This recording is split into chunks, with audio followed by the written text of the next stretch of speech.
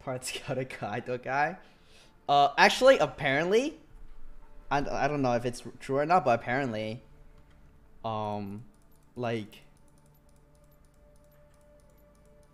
Peter submitted VODs. Like we were doing a scouting. We had like a scouting thing where there's like LDL players, right? And apparently, I don't know if it's true or not. Peter submitted a different VOD that we thought was Kaido. I think so. Like he just submitted a VOD of like a different person.